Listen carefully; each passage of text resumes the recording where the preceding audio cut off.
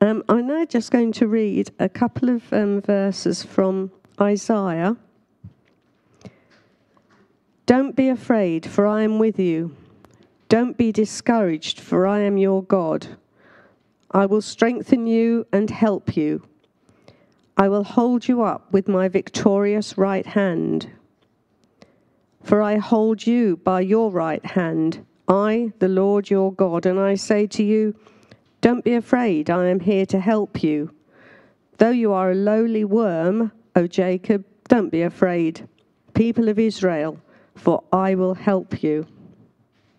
And I find this very comforting to read. There are so many promises from the Lord, despite everything that has happened and is still happening. He says, I've called you back from the ends of the earth, saying, you are my servant, for I've chosen you and will not throw you away. Don't be afraid, for I am with you. Don't be discouraged, for I am your God.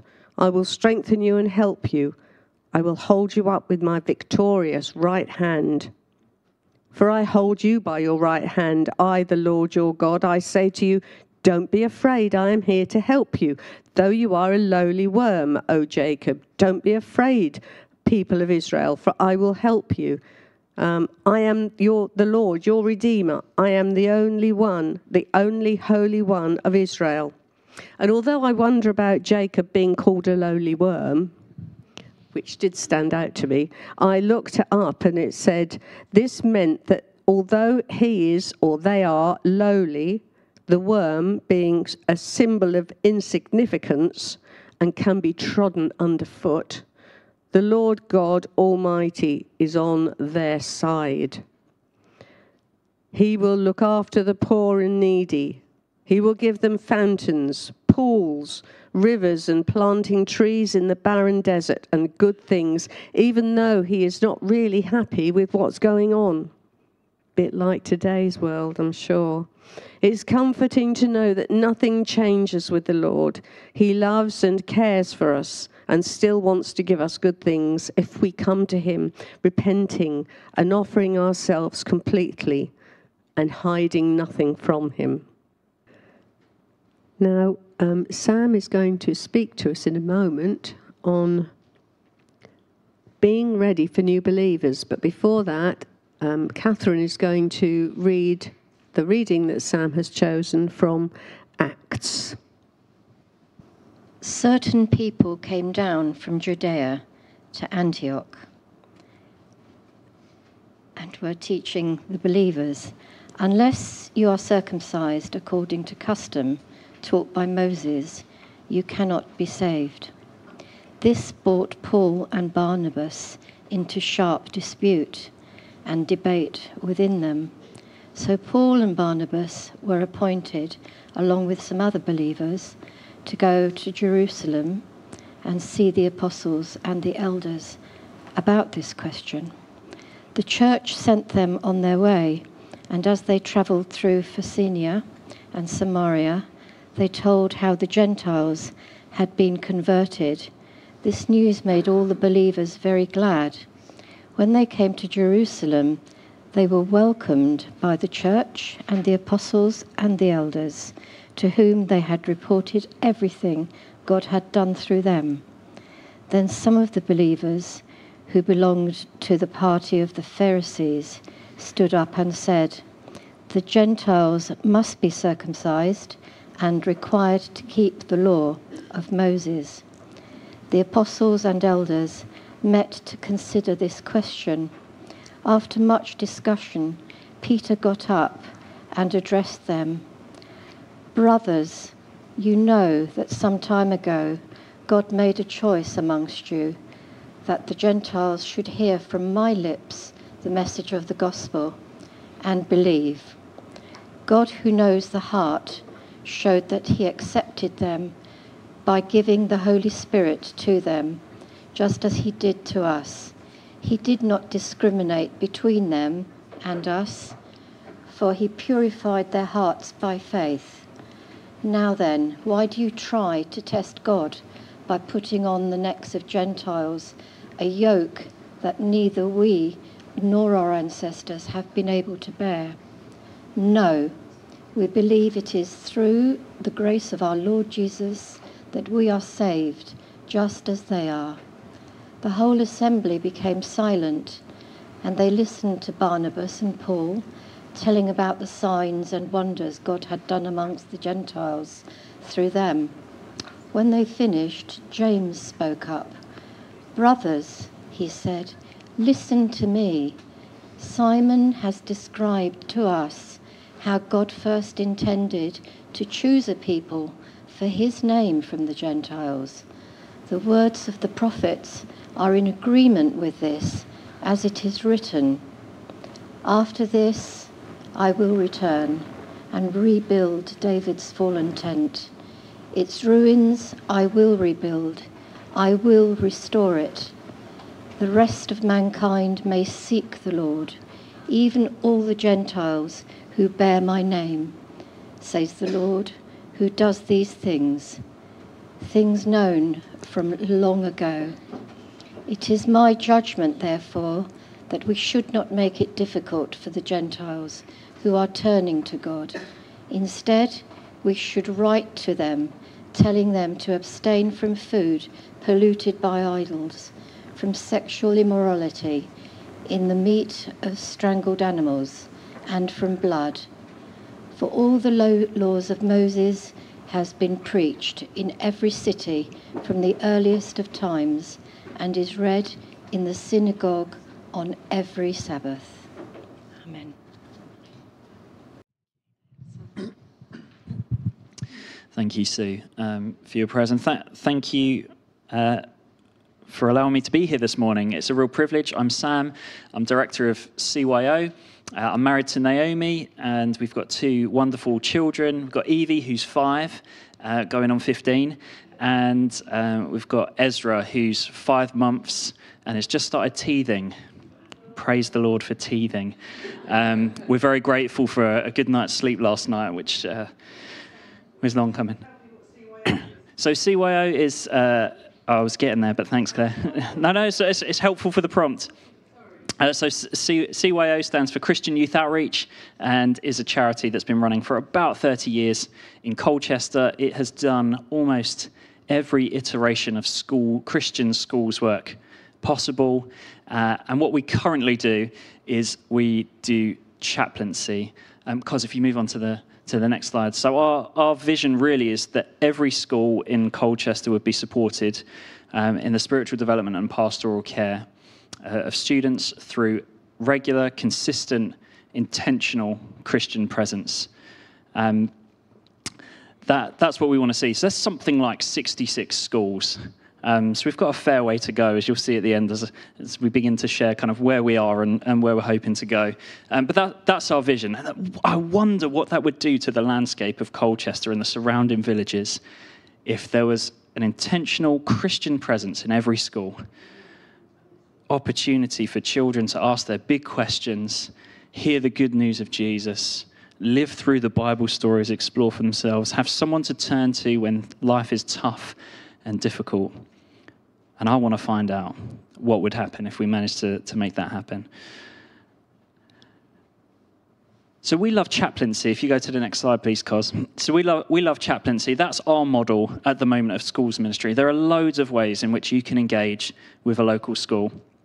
Chaplaincy is what we do at CYO because we believe inhabits 3 spaces really well. If you move on to the next one.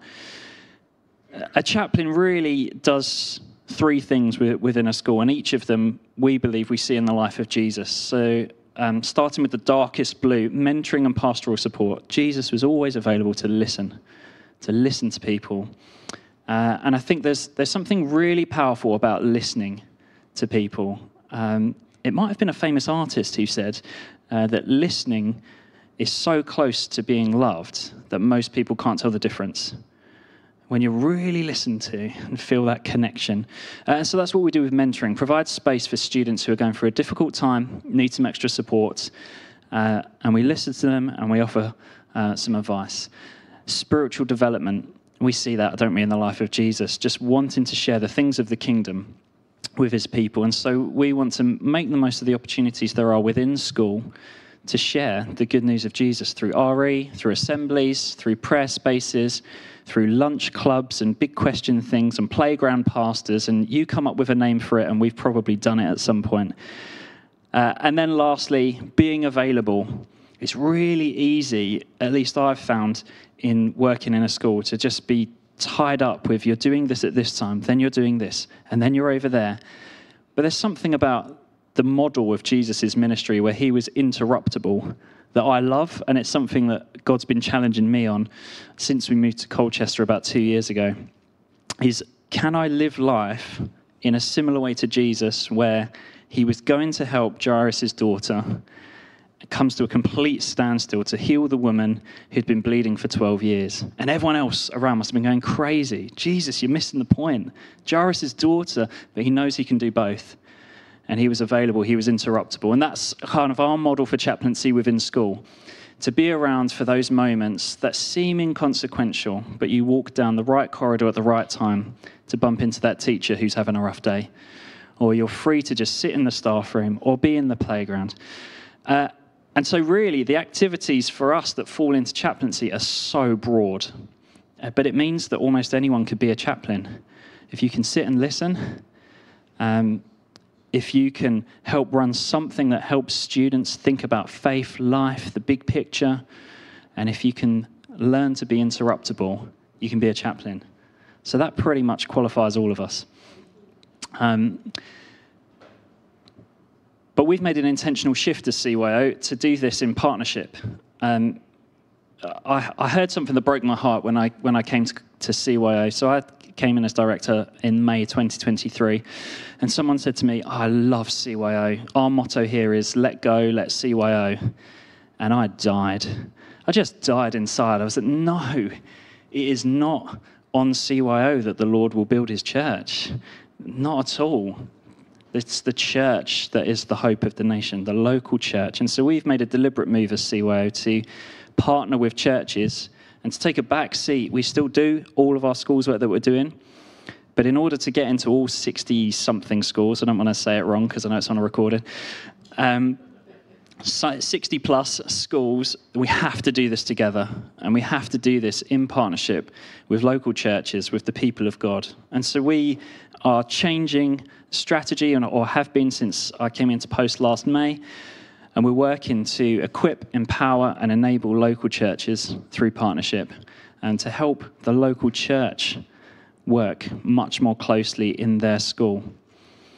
Now, the reason that we do that is because theologically, we think it makes sense that it's the church that is God's plan A and only plan for the salvation of the world, not an independent charity. But also because it makes it so much easier for students who start to get interested in faith to go and take those next steps and continue to explore. If they already know people who live locally to them, they see their faces, and it's the same face at a church-run youth event, kids club, you name it, whatever.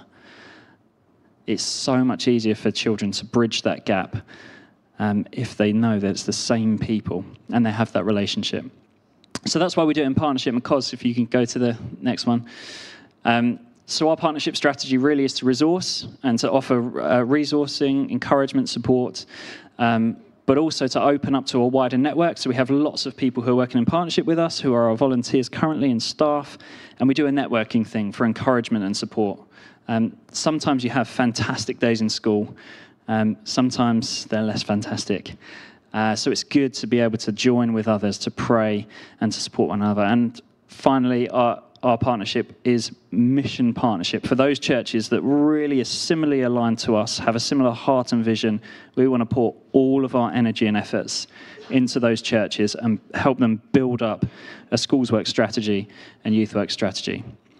Because if we move on, I get sorry. I'm doing it every time you go back to the camera. I'm so sorry. And so that's our mission partner approach. And we'd love to just support any church that's really serious about working in their local school, but not just in their local school, because we want to see more than that. We want to then see natural bridges and pathways built for children to come to church, to find and flourish in faith. So if you go to the next one, So this is where we're at the moment. We've got 6 chaplains in secondary schools. We've got a chaplaincy team happening in a primary school. So you can see we've got a long way to go to hit 60-plus churches. But God is with us, and we can do it. We have 2 active mission partners at the moment, so 2 churches who have really decided, yes, we want to build a schools work strategy, and we want to work together. And so we're pouring a lot of time and effort into those churches at the moment. And we've got 5 that are kind of on the cusp, that are discerning, praying, weighing, and seeking out the way ahead. So we're really, really excited. There seems to be movement in the right direction. And there's some incredible stats on the screen that you can see from last year. And the one that's the most difficult is the countless thousands of conversations that our chaplains have that to the chaplain are very inconsequential. But they just showed some kindness. They remembered a student's name. They remembered that staff member had an issue with their daughter's leg last weekend. And those things spoke volumes to people. And those are the things that are really hard to capture. But those are the things that are happening in school every day across the week. And so I'm chaplain at Colchester Academy, and I'll be there tomorrow. And the last few weeks, it's been a real privilege to be in the school and to be supporting students, and particularly have an opportunity to share with students who have been affected by the bereavement from the hit and run with Taylor that some of you will have heard about. And it's been a real privilege to just sit and to hear about Taylor and to support students in that. And it's really interesting the role we see of a chaplain coming into the school, and people who don't have a faith at all. I've had staff members come running up to me and say, I know you're the chaplain, there's someone you need to see, but I don't believe in what you do, but there's someone you need to see because I think it will work. You're like, okay. So we go from there. So it's a real privilege. It's a real privilege. So thank you for your prayers and your support. I know that the church here are supporters, so really, really thankful for that. And I suppose this morning's message stems from what we're seeing in schools. We're seeing students gather together at lunchtime. We've got a group in one secondary school, 20 boys gather to pray and to read scripture, most of whom not Christians, not from Christian households, but they've just decided we're interested in this ancient book. Come on. At another school, we've got a couple of girls that are a part of a church, but have decided that they want to meet with our chaplain regularly at break time to pray for their school. I mean, they're giving up their break time. That stuff is gold in school. And they're giving it up to come and to pray for their school. We're seeing when we run prayer spaces, students just open up and express things that they've never been able to express before.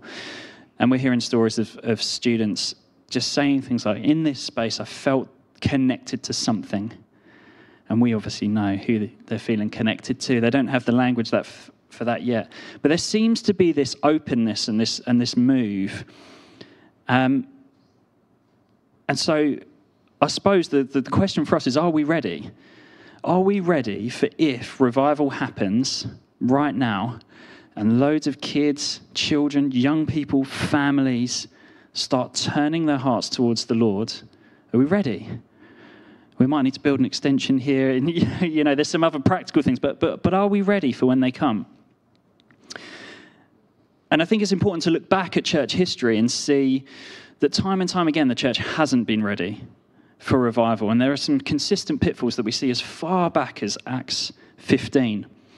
And so we're just going to look at some of those today. So the first pitfall, I suppose, is I've called it endearingly the legalism trap. Now, the legalism trap is essentially you're not doing it right. You've got to do this, X, Y, Z, fill in the blank, in order for your faith to be valid. Now, the Pharisees always get a bad rap, and I'll agree with you. But the moment we turn to Acts, these Pharisees are not the Pharisees that killed Jesus, put him on the cross. These are Pharisees that are now followers of Jesus.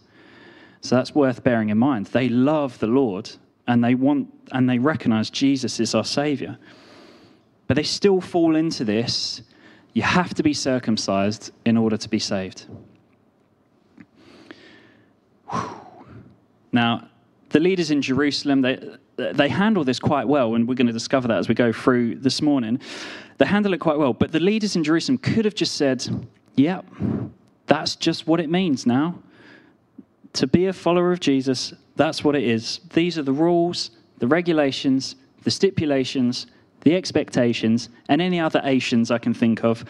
These are the things that are required to make you a valid follower. But they didn't do that. They didn't fall for the legalism trap.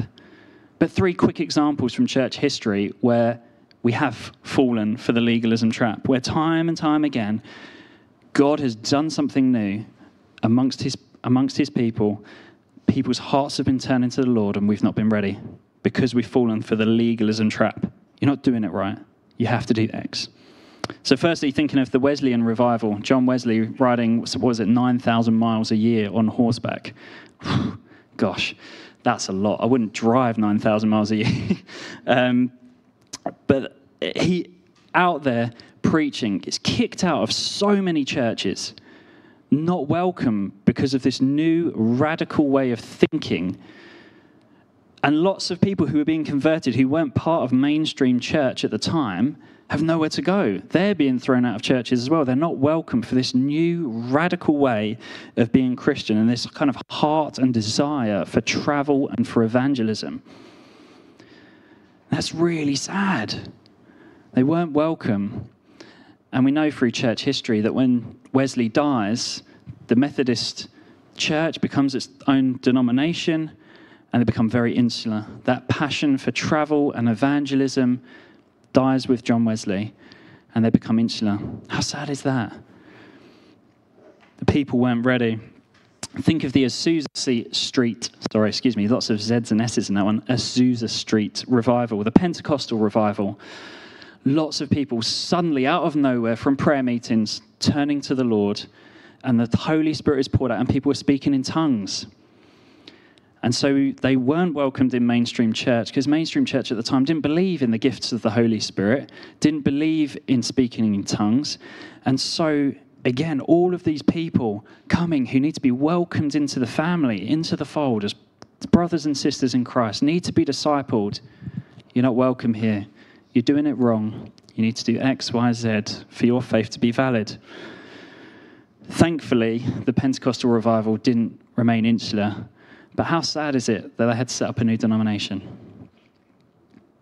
The Jesus movement, you might have come across the Jesus movement in the 60s and 70s. There was a real revival amongst those who were living the hippie, free love lifestyle. And once again, the church wasn't ready. These people living the hippie lifestyle who have got saved, turn up to church. The male's hair is long, unacceptable. They smell. And it's quoted actually in a book. Their Bibles were too dog-eared and annotated, which was deemed inappropriate and unchristian. We would praise anyone now to turn up with a dog-eared Bible and say, good for you, you're getting into the Bible. And it almost feels laughable now, but there's something of that Pharisee in all of us, isn't there? There's something of that legalism in all of us. So if we're going to be ready for what the Lord's going to do, we've got to ask the Lord to just examine our hearts. God, where do I fall into this legalist trap? Some of this stuff seems laughable. They didn't come in their Sunday best. They smell, we think, yeah, we're past that. But what are some of the things that we think, that we hold on to? The expectations that we put on other people to help us think that their faith is valid. Here's a couple of examples. So when I got saved at 14, there was a real thing at the church that I was at. You have to read your Bible first thing in the morning. Because to be a Christian, you have to give the first fruit of the day to the Lord. I mean, I was a teenager. That is not happening, is it? Did it make me less of a Christian? I'm not so sure. I read it at night when I was amped and wired and was awake, because that's just how I'm wired. But is it some of those things, just to prompt your thinking for this morning, is it about how and when you read the Bible, or whether you can listen to the Bible? Shock horror. That can be really challenging for people. How and when you pray, and where you pray, and what you must or mustn't say when you pray. Some people play the Trinity police, don't they? I don't know if you've ever come across someone who plays this game. We pray to the Father through Jesus. I can't even do it right because I don't know it. But they play this game. Oh, no, you don't pray to the Spirit. You said the Holy Spirit. You ever come across one of those? Good. Steer clear of them. And if you do, help them come off the legalism track. Is it certain foods that you should or shouldn't eat? Certain types of music you should and shouldn't listen to? Is it types of social media or apps that you should or shouldn't have on your phone in order to be a valid Christian? Now, some of these things are personal convictions. The Lord's spoken to me quite clearly about what music I shouldn't listen to when I drive, because it makes me drive that little bit faster and just be that little bit tetchier with other drivers. Is that a rule for everyone everywhere? Probably not. But that's probably something that the Lord has put on my heart. And those are the things we can very quickly fall into, something that we feel is a personal conviction for us, that we place that expectation on someone else too. That is the legalism trap. We'd do well to avoid it if we could. So we see in Acts 15 that the Pharisees have fallen into the legalism trap, but that's okay. We all do. In fact, I tend to fall into that one quite often, about what people should and shouldn't be doing for their faith to be valid. It's how we handle it and how we move forwards that's important. Now, the other pitfall is that we go the other way. So we can fall too much into there's too many rules, too many stipulations, or we can fall the other way. And this is the liberalism trap. The believers could have chucked the baby out with the bathwater. Wow, the Gentiles, they're coming to follow Jesus. This has never happened before. Let's make it as easy as possible. It's all grace. It's all love and forgiveness. Do whatever you want. There's no expectation for change. There's no rules for living. Just go for it. Jesus wins at the end, so it'll all be fine. God's doing a new thing. We need to get with the times. We just need to adapt and lower the bar. That's the liberalism trap. Grace with no expectation of change. Grace with no expectation of holiness. And the liberalism trap actually is quite hard to spot. It's quite hard because our faith genuinely is all about grace. For we are saved by grace, not through works, so that none may boast. But it doesn't stop there, does it? There's countless citations in the New Testament where we're called to work out our salvation through fear and trembling, where we're to be changed from one degree of glory to another, where we're called to be holy, a royal priesthood, set apart, living to the beat of a different drum. And so we can't stay in this place. And, it's scary to think that that's the other trap, is that when all these new believers come, that the bar's so low that there's no claim on what we would and wouldn't do with our life, or what we would or wouldn't think or believe, that we just look like everybody else anyway. But we come here on Sunday. Wouldn't that be tragic? Wouldn't that be a missed opportunity? And sadly, we're seeing the liberalism trap all over, just like the legalism trap.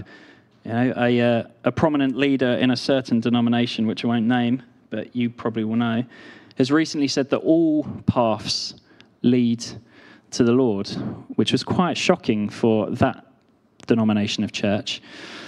And all different religions are just the same, a different language talking to the same God, which we know is not true, because the Bible says time and time again, there is one true God, and the only way to him is through Jesus. So we know that can't be true, but this is the liberalism trap. We just fall into where there's grace, there's love and forgiveness, and it'll all be all right for everyone on the night.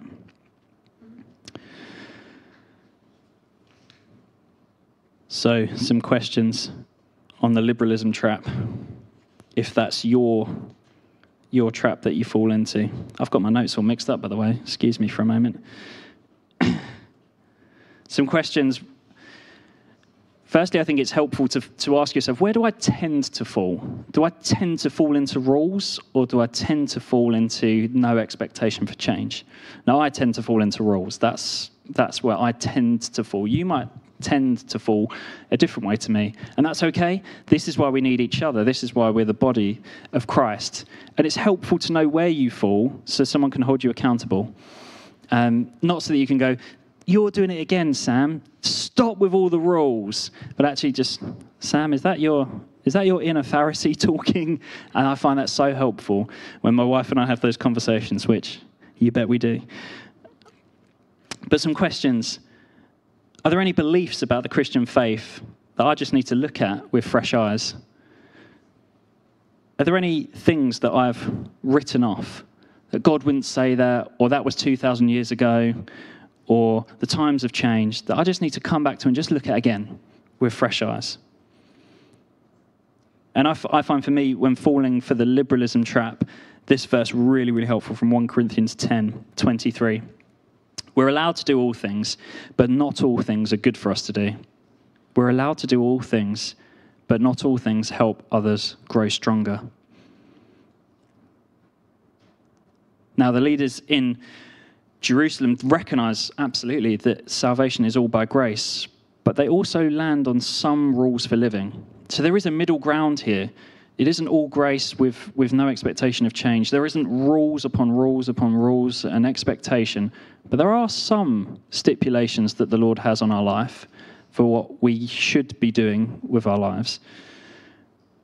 And they land on in verse 20, to abstain from food polluted by idols, from sexual immorality, from meat of strangled animals, and from blood. And we can argue that till the cows come home, but that's what Scripture says, so we'll go with it. So here are the two traps that we might fall into. Liberalism, too many rules. Legalism, too many rules. I got those the wrong way around. And liberalism, grace with no expectation of changing. And the last one is the handling of disagreement badly. Time and time again, as we've seen, there's disagreements within the church, split. A new denomination is formed, or a new church plant, or a new expression, or the home church movement, or. And what's fascinating about Acts 15 is that this is a brilliant blueprint for handling disagreement Christianly, handling it well, and how we should handle disagreement. So really, really, really quickly, they have a sharp disagreement and they don't split the church. They don't say, right, you become the Pharisaic Christians where you have to be circumcised and we'll be the non-Pharisaic Christian. They don't do that. In fact, they don't decide at all. They travel to Jerusalem to meet with the church leaders. And I think that's really important because on the travel, it would have taken them a long time. And on the travel, you bet that they were talking. They were discussing about what it should and shouldn't be. They were having that conversation, open dialogue. That's really important. And that it took time. They also went to people who were kind of further along in their faith than they were. And I think that's really important too. They discussed with the church leaders. So what should it be? What shouldn't it be? They prayed. They waited on the Lord. Later on in Acts 15, when they write the letter back, they say, it felt good to us and to the Holy Spirit that we should land on these things, that you abstain from all of those things that I'd listed. So they wait, they pray, they talk, they seek wise counsel, and they do end up making a decision that's somewhere in the middle. Not too many rules, and not grace with no expectation of change. And I think this is a great blueprint for us because it's really easy, isn't it, to just go, I disagree with that. That's not for me. God would never say that. Anyone done that one before? That's not in my Bible. And it's really easy for us to write that off. Well, it's always been done that way. Well, no, when I was young, we had to do that, so that's how you be a Christian. It's really easy to fall either way on those things. But instead, if we're to be ready for what God's doing at this time, if we're to be ready, we need to be working on our hearts now. God, help me stay right in the middle, to keep the things that are important, and the things that are just fluff, to keep them as just fluff. That might be a personal conviction for me, I'm just going to keep it to the side. But we will do well if we follow the model in Acts 15. If we talk together, keep the conversation open. If we pray, if we wait, and if we look at Scripture. That's the other key thing from Acts 15, is that someone stands up and says, look, it's here, it's written of old. The Gentiles will come to know the Lord. This is a good thing. And so I suppose my prayer for us is that we'll go and that we'll reflect and that we'll do the work on our hearts and our minds individually and maybe even as a church to really be ready so we know it doesn't matter when people come in, what they dress like, what they look like, smell like, what background they're from. It doesn't matter. We're going to welcome them. But we know how we're going to disciple them. We know what is important and what's just fluff. And that's really the message for today. Can we just pray?